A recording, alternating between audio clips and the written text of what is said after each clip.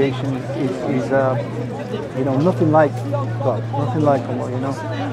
If you hold that belief, that is a Muslim belief. That is the Muslim concept of God. In order for somebody to become a Muslim, like I've been a Muslim 14 years, I took the Shahada. How do you know that? You know, you've done a lot of research already. I suppose so. Yeah. No, yeah. So I mean, yeah. I mean, when somebody believes, all it requires is to say the Shahada. You know, the Shahada is to declare there's nothing worthy of worship except Allah. It's acknowledging that you don't worship Jesus or Muhammad or God or football stars or whatever it is. You worship God alone. He's the most important thing. You know, God is the most important thing to you, and you obey God and you worship God, and you acknowledge that Muhammad is the final messenger. If somebody believes that, then they're Muslim. It requires saying it. You know, so the Shahada is the first step to becoming a Muslim, and then once somebody becomes a Muslim, then they start to learn the basics of Islam, learning how to pray, learning how to fast. It's nearly Ramadan, by the way. It's Ramadan in a few weeks. I'm sure you'll be trying that. You know, learning the basics. So, I mean, why don't you accept Islam? I was honestly thinking about it, to be honest, because I haven't got any, like, I work with some people and, you know, some Muslim, some Christian, and, you know, all kind of faith and stuff, but, no, I find it, I don't know what... You just know it's the truth. For me, when I started reading the Quran, it was like, it's just true. I just realised that it's a trustworthy book. It's something that's preserved, where I didn't have that belief in the Bible. Were you religious before you? I went to church. Yeah, I never believed Jesus was God, though. Yeah, it's just I had a problem with that from being a young 7 years old. It doesn't make sense, does it? Doesn't make sense. God's God, isn't it? I always prayed to God. I never prayed to Jesus. I said, God, I'm praying to you, not Jesus. Like, I think a lot of people do, don't they? Yeah. I actually believe a lot of Christians do pray to God alone. I think a lot of people in general believe there's only one, isn't there? One creator, one God. And I think you can't have more than one of the main thing, do you know what I mean? So, but no, sorry, what's your name again? Matthew. Matthew, okay. Yeah. I'm John. We just need Mark and Luke now. So, I mean, Matthew, why don't you accept Islam today? You can say the Shahada with me. You know, take the first step. I can help you say it in English and Arabic. I think camera shadows, bro. So you don't have to be on camera. Forget the camera. You're not on camera, by the way. You're not there. You're not on camera. But I don't care about the camera, bro. It's not. It's about you, really. About if you believe it, and you know, as I said, it's literally just saying there's nothing worthy worship except Allah, and Muhammad is the final messenger, and that's it. That brings you into the fold of Islam, and that starts your kind of journey, you know, towards. I just think there's some things you need to like change, you know, before. Do you know what I mean? Cause like, look, listen. Let me tell you, I had the same thing. I used to drink. I had a girlfriend. I'm doing this. I'm doing that. And look, you think I don't need to change? I've been a Muslim 14 years. I'm not like I'm not an angel. I'm not like a perfect human being. Do you know what I mean? It's the thing, once you accept Islam, then you start to work on these things. And it might take you a week, it might take you a year, it might take you 10 years. And it's a lifelong thing of learning and coming closer to God, understanding and learning more about Allah, and worshipping Allah and becoming better in yourself. It's like a purification of yourself, and you just become purified in your actions as well, you know. But it's not something that happens overnight. It's not like, okay, you know, like at the time I was a jazz singer, right, singing in casinos and, you know, whatever. It's like, it's not something where you just click and all of a sudden I'm like a practicing Muslim, and, you know, so, yeah. No, I do. I find it like interesting because like the big difference I see with Islam, like Christianity, it's not a religion. It's like, you know, the main two it's like most Muslims are, they're all very like, you know, passionate and like they stand up for what they believe in, you know. Yeah. But if you say it about another religion, no one really defends it, do they? Or do you know what I mean? But you see people very like, love, like, very respectful of it, you know. I don't see that with other religions. You know? I think the thing with Islam is people actually believe it. There's no doubt about it. You know, like when people become Muslim or when they're born into Islam, they fully believe it. Whereas I think within Christianity, I think people have always got that doubt in the back of their mind, and there's always something that's not making sense. It's like, you know, the Jesus God, it doesn't make sense. So it's, and not only that, what do you submit to? You know, as a Christian, they don't have a moral code. They don't have details on, like for us, it's very clear. No alcohol, no gambling, you know. 5 pillars. We've got the 5 pillars, but we've got, you know, guidance on how to live our life and how not to live our life. On all aspects of our life, without how to be a father, how to be a mother, how to be a son, how to be the correct daughter, you know, how to be a tradesman.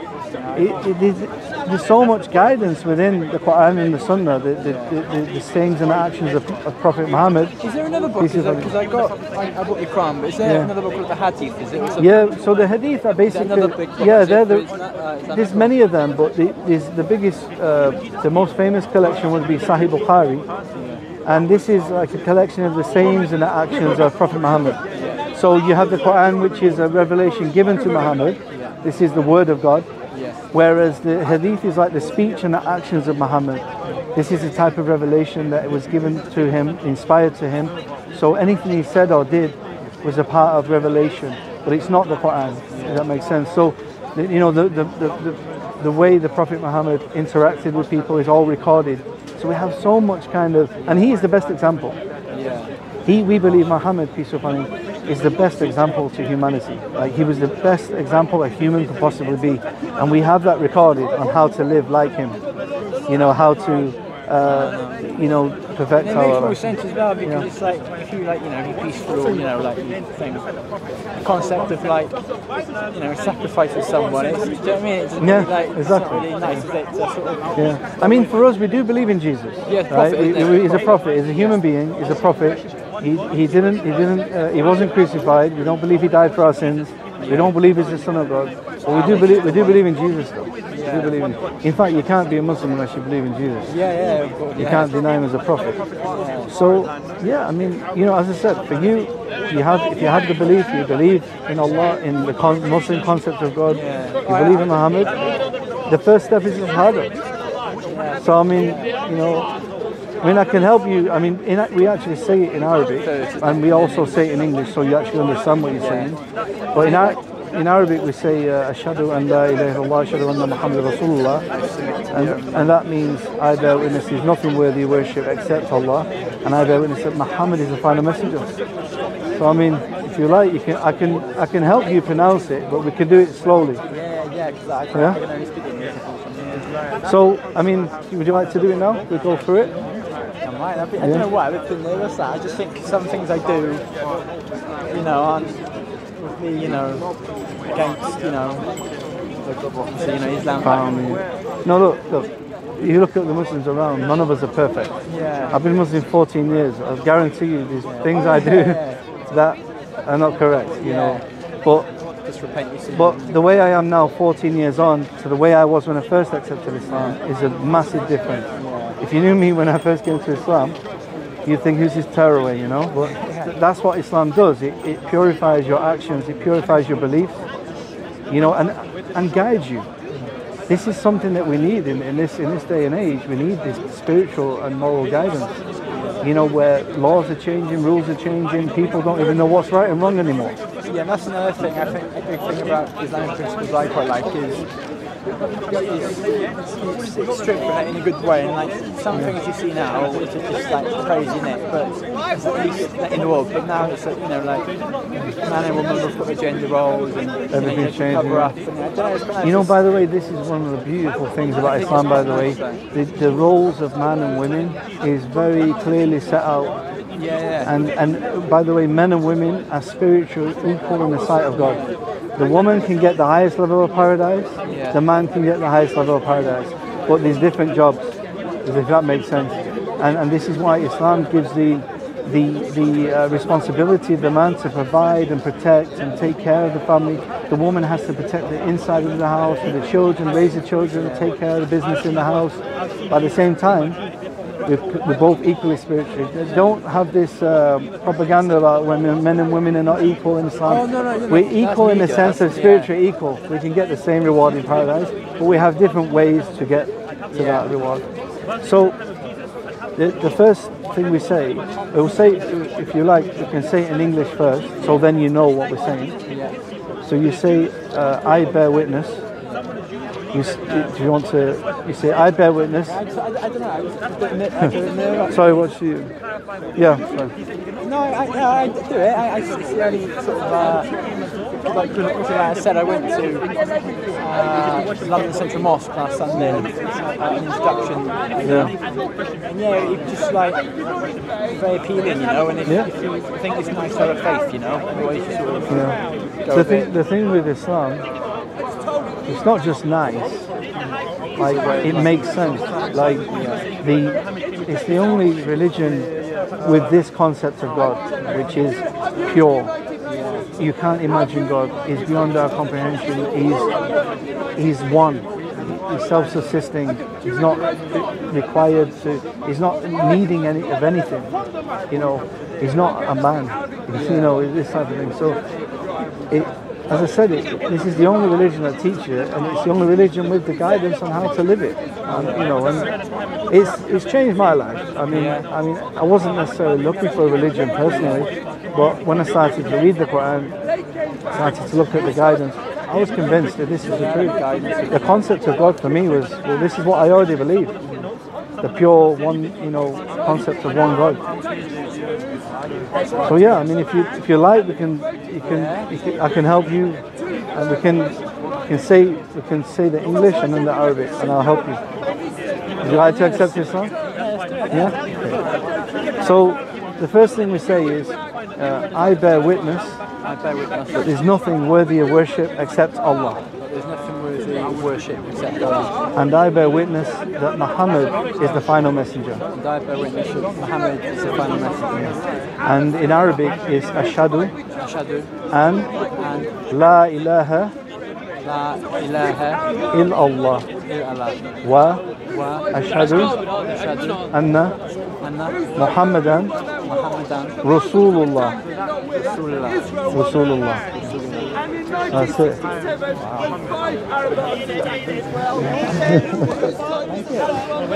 You know, listen, it's as simple as that. When someone accepts Islam, a peace comes on the person. We believe that at that point when somebody accepts Islam, all the previous sins are wiped away and all the sins are turned into good deeds. And it's like literally starting fresh. It's a new start from now. So after saying that now, that means... After saying that, you are a Muslim. And not only a Muslim, but a very clean, fresh Muslim.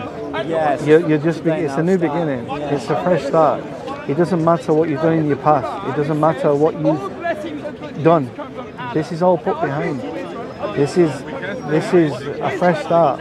And when I first converted, I had this feeling of light. I felt light. I felt like a peace. I don't know how you feel or what you think. I suppose. But yeah, no, like I said, we researched it for months. Yeah. And then eventually went to mosque. I think there might be a bit of relief in there as well. It sounds like you've been researching for a while. Because I wasn't sure if I had to go back to that specific mosque to take it, but because I was watching a lot of videos of Speaker's Corner, you know. Yeah.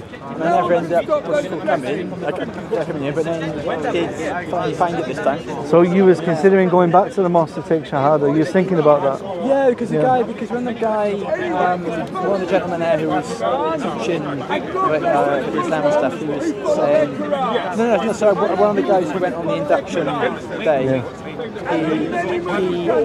he'd been going to the mosque a few weeks before that, and he took the Shahada, and he said,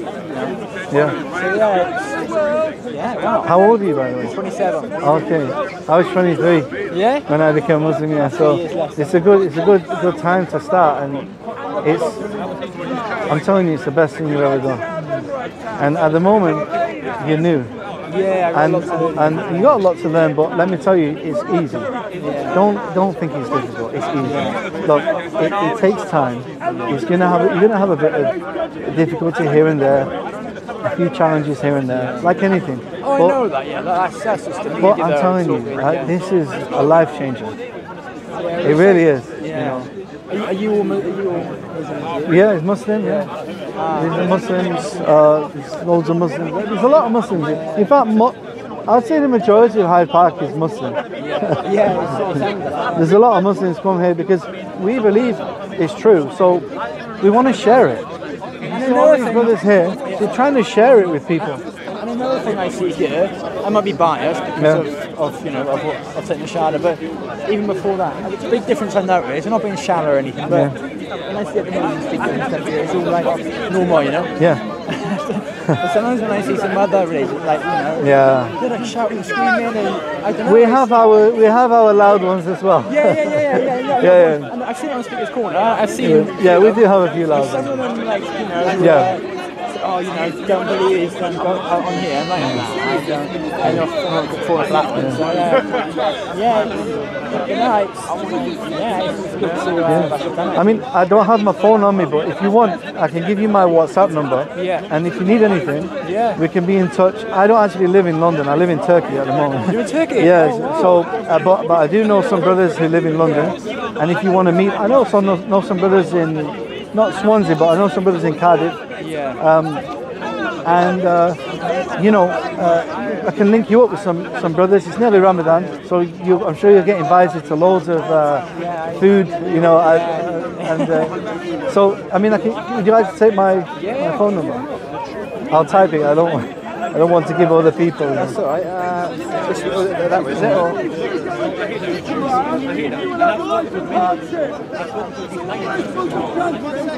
Yeah, and it's John Fontain, John space Fontain.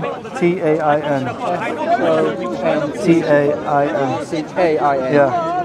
And it was, Fontain. So, you know, you can send me a WhatsApp. I don't have my phone right now, but tomorrow I'll have my phone. You can send me a WhatsApp. We can be in touch. And look, as I said, look, it takes time to learn everything. Don't pressure yourself. Take your time. The main thing is now just learning the basics of Islam, learning how to pray. Yeah, how did because when I went to London Central Mosque on the induction day, the guy said, "Oh, you're coming." So like a lot of like the thing, people interested in the religion. So we sat in the mosque. Yeah. We've done the prayers. Yeah. And then I was saying something like, when you first do a prayer in Islam, every time you do this, like you put your hands in. Yeah, so we put our hands here to start. Say Allahu Akbar. Yeah, and then so when we in the first part of the prayer, we put our hands like this, then we recite a chapter of the Quran, the first chapter, which is the chapter 1 of the Quran. It's 7 verses, and then we recite another chapter, maybe a small chapter, and then we do ruku, which is bending, and then we come back up, and then we do sujood, where we put our head on the floor, then we sit down, we do sujood again, then we stand up, and we do another round. That is 2 units of prayer. Now different prayers have different amount of units, so it sounds all confusing, no, it's interesting. but it's a mixture of reciting Quran, worshipping Allah, thanking Allah, obeying Allah, and also seeking and asking Allah for things, you know, whether it's help, support, forgiveness, praising Allah for who He is and what the things He's done. Also reciting the Quran, because it's a mixture of a lot of things. It's not just prayer, like from the Christian sense. It's a lot of things. And the first chapter is a mixture of that as well. The first chapter of the Quran. And if you send me a WhatsApp message, I have some small booklets that I can send you by PDF, and I've got one that teaches the prayer. And in the Arabic, when it says in Arabic, it's written in transliteration, which is like English letters. So when it's written in English letters, but if you say it, it's Arabic. So that'll help you in the beginning, and then you can learn how to pray. And the best thing is, do you have any Muslim friends or? I know Muslims in London, and I work with some, but no, like as personal. I think the best thing to do would be to go back to the mosque where you've been, because you're familiar with the mosque. They probably remember you. And they usually have. There's also a brother here. We have like new Muslim classes. We was given it this morning actually at 10 o'clock in Al Muntada. They have some new Muslim classes there. We were helping the new Muslims. I mean, you're welcome to attend that as well. They teach the prayer. But at the end of the day, Islam is what you make it. You know, you can't expect to not put any effort in and not feel the rewards and the benefit. You know, it takes time as well. How are you feeling? Yeah, it's good. I think it's good to finally do it because I've been recently good 6 months probably, and then SubhanAllah, 6 months. And then the last few months then more. And then I went to the marathon, got myself a nice, the nice big one. Yeah. So it's quite nice. I've been reading that then. I don't know, about 20 pages or something every day, or try to nearly every day. The main thing is to understand it. Yeah. Don't read 20 pages and not understand it. Of course. If it takes 10 or 5 pages, just comprehend it, understand what. And the other thing is as well, the Quran is not like any other book. You got to realise that the Quran was revealed over 23 years, piece by piece. It didn't just come down in one go. So it's like clumps of verses came together. So sometimes you'll be reading, and then it'll change subject or change story, and you think it's not like other books, you see. So again, watching videos on YouTube, reading books, understanding the Quran, what Allah is saying is. All this is going to benefit you. Yeah. Well, yeah, that's amazing. I'm happy to speak to you. And, me too. It's, it's good. I suppose it is. It's your shoulders. In a good way. Can I introduce you to a couple of converts? There's loads of converts here. Definitely. There's loads of new Muslims and converts here, and it'd be just nice for you to meet a couple. Just before you go and. Just to see, there's so many brothers who...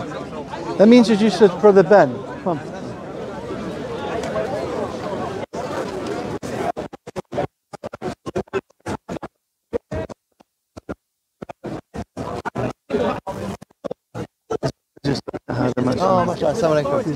Nice to meet you.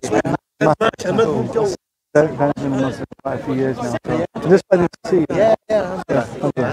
Let's have a chat later. I'm the cameraman, but when he's not on camera, he's got some problem. You can't run. That's absolutely fine. We've got Hamza here as well. He's been a Muslim 20 years or something. There's loads of groups, but I mean, as I say, it's just take your time. It's a journey, bro. It's not something.